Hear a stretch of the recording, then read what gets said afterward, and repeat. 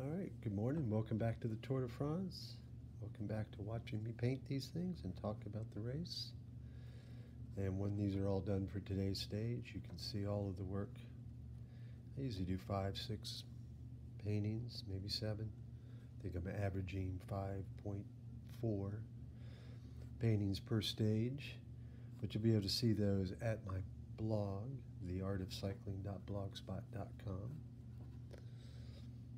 And then every one of those sites, every one of those posts on the blog site has a click through to where you can purchase the paintings if you feel so inclined. I hope you will. I'm just doing these because I love doing them, but naturally selling a couple of them would certainly be a nice thing. So that is a possibility for you. And they're only $75 a piece, plus shipping. And yes, I can ship them anywhere in the world, and pretty much have. I think I know I have shipped to every continent except Antarctica. Waiting for that one. That'll be funny. Of course, it's the dead of winter in Antarctica right now, so I doubt I will ever ship one to Antarctica. Not too many people down there this time of year. So what I'm working on right now is the breakaway. Usually my first painting of the day is a breakaway image, but this is one of the riders, 157, sorry, Rosetto, who's actually been off the front practically every single stage, it seems like, one of the Colfidis riders. But as they start up the first small climb, and it's a pretty flat stage today, they're calling it the last of the spinner stage before we get to Paris. He's dropped back to his team car, appears to be having a problem with his handlebars of some sort. So the mechanic, and this is a pretty ridiculous thing. I mean, cool, but seemingly ridiculous. Although it's not ridiculous in the sense that any work on the bike must be done while they're moving, because time is such a precious commodity. And if you were to stop side of the road and try to get a bike sorted, it just, you lose too much time. You never catch back on to the peloton.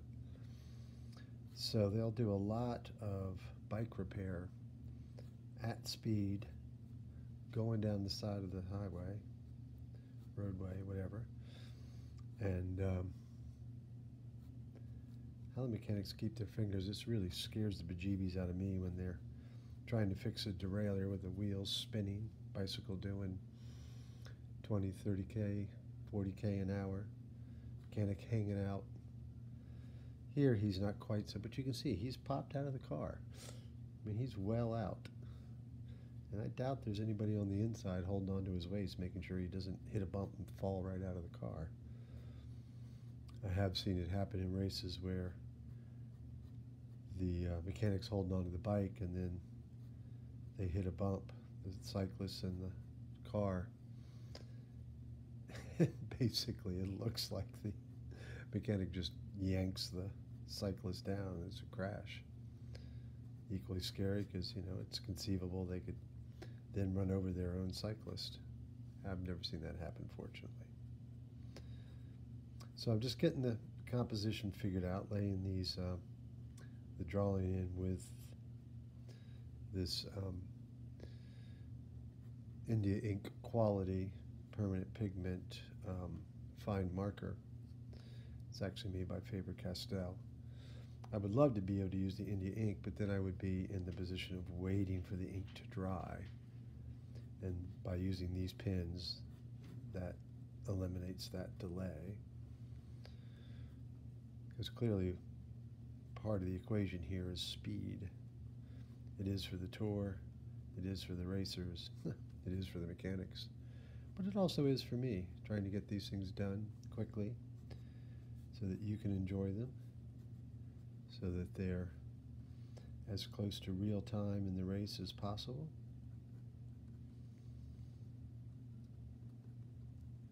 And so that I can do some other things with my life during the month of July. Not much. Here, we'll call this a quick repair.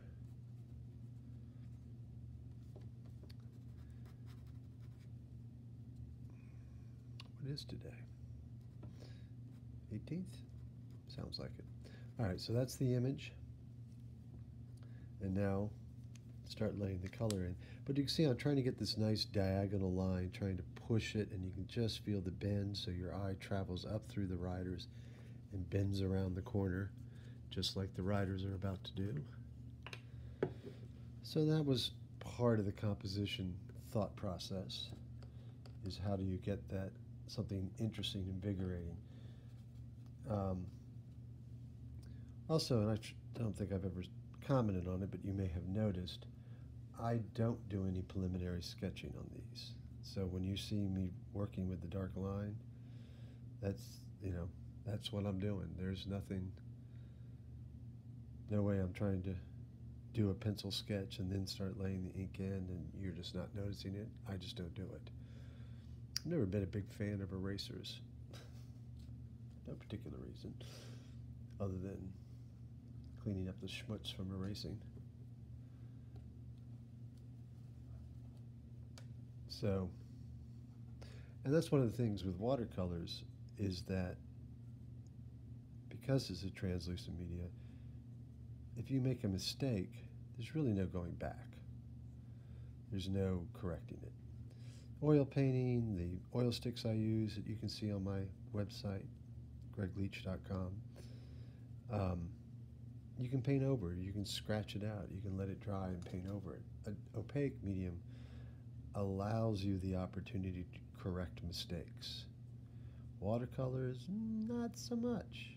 So if you make a mistake, which, let's face it, we all do, you either need to start over. Always, never really, like, there, I just made a mistake, but I was caught it so that I can accentuate the color around what I wanted to leave blank. I'm actually realizing I wanted to leave that, put a little yellow stripe. This is the number plate of the rider's bike. So laid the flesh tone in. Now I'll move to the darkest of the warm colors, which sounds a little silly, I know, but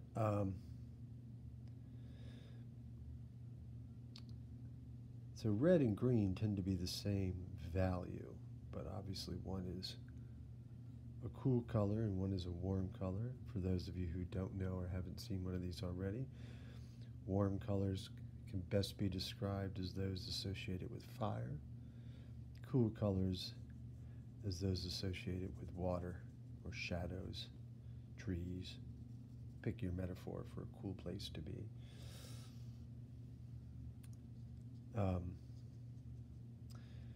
But the red and green are the same value, so they tend to be a little harder to tell apart.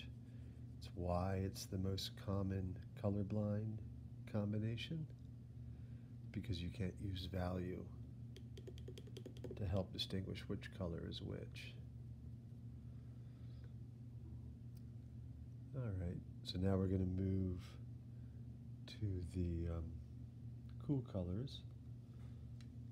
Slight misnomer of cool when you're using this bright green, but still, it's green, so it's cool. All right, so that's all of that. That's a particular, the Monty Gobert used these brilliant green helmets. In normal life, I'm not a big fan of bright colored clothes, but when you're out on the roads, so my cycling kit tends to be very brightly colored. I like to be seen. Sometimes it almost feels like the drivers are using that bright color as, oh look, there's a cyclist, let's go run them over.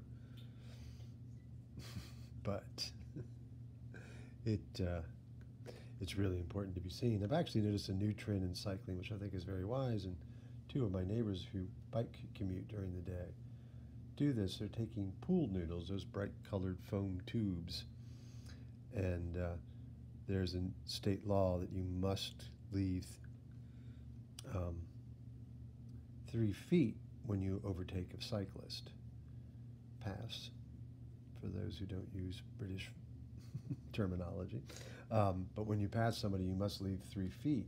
So cyclists have started taking these noodles and strapping them laterally across the back of their bicycles so that they stick out into the public, into the roadway, and making themselves 3 feet wider, which is a brilliant idea.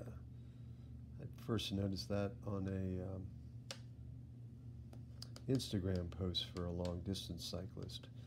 But that way you have that extra bright object that makes you more visible to the drivers. And then the drivers see it and go, oh, that's something I don't want to run into. So they move over a little more, as they should have regardless. And it just makes the cyclists have that safety space that they really should have. Because otherwise, and I don't do that, have not done that. Considering it now, though. But, and so drivers will crowd me. I had a conversation. It was actually fairly polite. And I think I actually made the guy understand that he did have to give me 3 feet when he overtook me. Fortunately, it just was a conversation. I was a little nervous it might become more. But so a lot of drivers just don't understand. My other little pet peeve with drivers, because believe me, we hear those cars, with the exception of electric cars, it's a little disconcerting for myself as a cyclist, because you don't hear them coming. But you can hear a car coming, so we hear you. You don't need to toot your horn at us. If you're tooting your horn, I think something more dangerous might be about to happen. So, just so you know, you don't need to honk. We know you're there. But if something crucial is happening, please honk, let us know, warn us. So just about closing in on completing this piece here, just getting the rest of the bib numbers, the race numbers on the back here, want to lay in the greens of the grass along the side of the road here. You can just see a bit of 2 fans standing along the side of the road. The other thing, I'm not even sure I've mentioned it yet, is a big part of watercolor is the white paper. And there is no white paint, because that's going to be opaque. So you're leaving anything you want white, like his jersey, the front part of this car. You can only see the front part. They're all white. So that's just plain paper right now. And I've done the shadows on the roadway, and now I'm going to lay in the road, which I'm using that same fabricated black and adding just a bit of blue to it.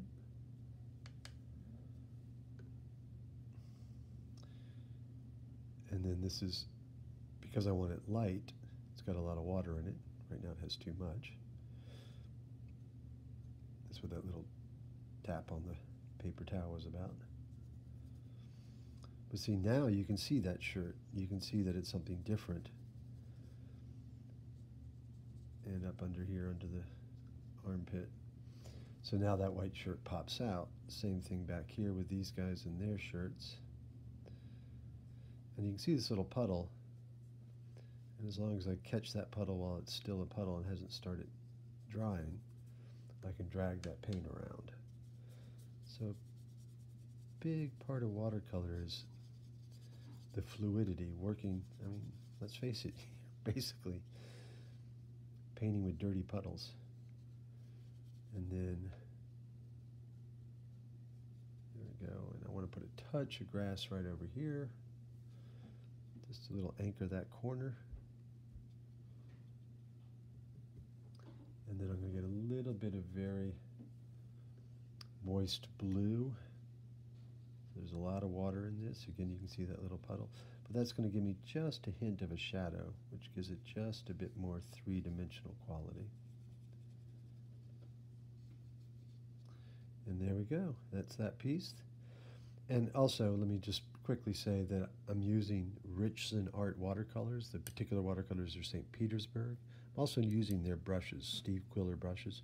I can't recommend them enough. They are fabulous. Clearly, they give you beautiful color, and the brushes give you beautiful control.